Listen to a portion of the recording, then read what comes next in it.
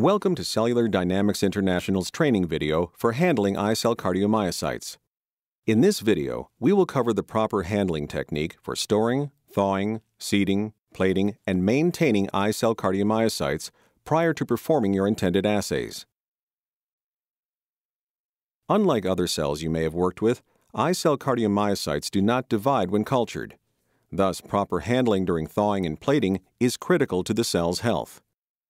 Carefully following the directions in this video and the user's guide will ensure your success. Handling, storage, and preparation. Upon receipt, directly transfer the entire cryobox containing the iCell cardiomyocytes to the vapor phase of liquid nitrogen storage and transfer the frozen media directly to -20 degrees Celsius. Prior to thawing the cells, determine and prepare the plating platform of choice, and thaw the iCell cardiomyocytes plating medium as directed in the user's guide. On the day of cell thaw, gather all the materials needed for thawing and plating prior to removing the cells from liquid nitrogen storage. Thawing iCell cardiomyocytes. Prior to thawing the cells, remove iCell cardiomyocytes plating medium from 4 degrees Celsius storage and warm to room temperature on the benchtop. Spray iCell cardiomyocytes plating media with 70% ethanol and place in the hood. Maintain iCell cardiomyocytes in liquid nitrogen storage until immediately prior to thawing to ensure maximal performance of the cells. Thaw the cryovial by inserting it into a floating tube rack and placing in a 37 degrees Celsius water bath. Avoid submerging the cap. Thaw the cryovial for 4 minutes without disturbing the vial. Remove the cryovial from the water bath after 4 minutes. Spray the vial with 70% ethanol, wipe dry, and place in the hood.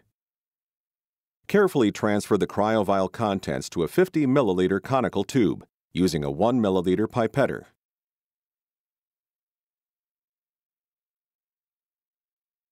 Rinse the empty cryovial with 1 milliliter of room temperature plating medium to recover residual cells from the vial. Then add this 1 milliliter mixture of medium and residual cells dropwise over 90 seconds to the 50 milliliter conical tube. Thoroughly mix the cell suspension by swirling after the addition of each drop. Dropwise addition of the plating medium to the cell suspension is critical to minimize osmotic shock and ensure maximum viability and subsequent attachment of the cells to the plating substrate.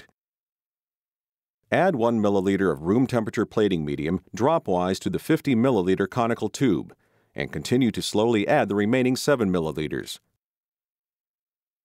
Gently swirl the tube while adding the medium. Gently mix the contents of the 50 milliliter conical tube by inverting it 2 to 3 times. The cell suspension is now ready for counting and plating. Accurate assessment of viable cell number is critical for the subsequent steps of this protocol. Always verify viable cell counts. Plating iCell cardiomyocytes. iCell cardiomyocytes do not proliferate, and not all of the cells that are seeded into a well will adhere to the bottom. You must therefore calculate the number of seeded cells necessary to obtain the intended number of plated cells. The efficiency with which seeded cells adhere to the bottom of the well is termed plating efficiency and is listed on the certificate of analysis. Plating efficiency is batch-specific, and you must use the value found on the certificate of analysis for that particular batch of cells. Note that the calculations involved in determining seeding density are outlined in the user's guide and will not be described here. To dilute cells to the appropriate density, add the pre-calculated amount of plating medium to the 50 milliliter conical tube. Gently mix the contents by inverting the tube 2 to 3 times. Here we'll demonstrate seeding a 96-well plate that has already been coated with gelatin. Using a multi-channel aspirator, aspirate the gelatin solution from the coated 96-well plate. Gently mix the cell suspension and dispense to a solution basin. Then add seeding volume aliquots of cell suspension to each well using a multi-channel pipetter. Place the plate in a cell culture incubator at 37 degrees Celsius. Make sure the plate remains undisturbed for 48 hours. Maintenance: washing and feeding. iCell Cardiomyocytes maintain a high purity for more than 2 weeks if maintained in iCell Cardiomyocytes maintenance medium.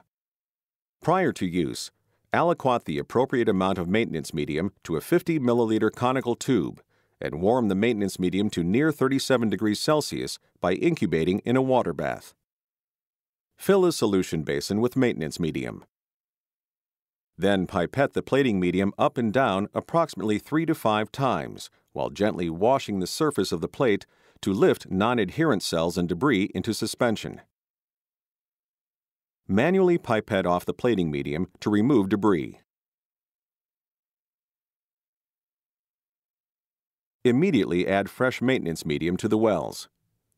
If excessive debris remains, aspirate the medium again and perform 2 washes with maintenance medium, gently rinsing the surface of the plate with each medium change. Exchange the maintenance medium every other day while maintaining the cells. Culture iCell cardiomyocytes as outlined in the user's guide. Expected plating densities and cell behavior. This chapter illustrates the expected coverage and cell behavior at 48 and 96 hours and 7 days that can be obtained by following the plating instructions described in this video and the user's guide.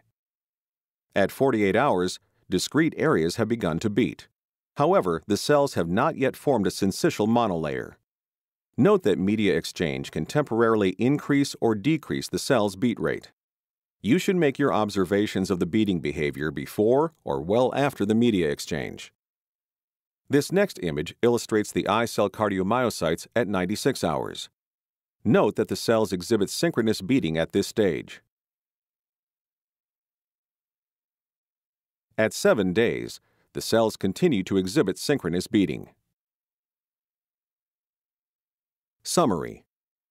In this video, we covered the proper handling technique for storing, thawing, seeding, plating, and maintaining iCell cardiomyocytes prior to performing your intended assays.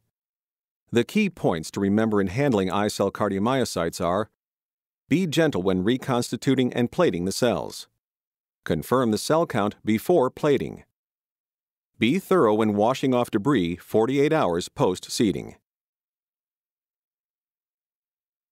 Thank you for watching this video. We strongly recommend that you follow these techniques and the user's guide in working with iCell cardiomyocytes.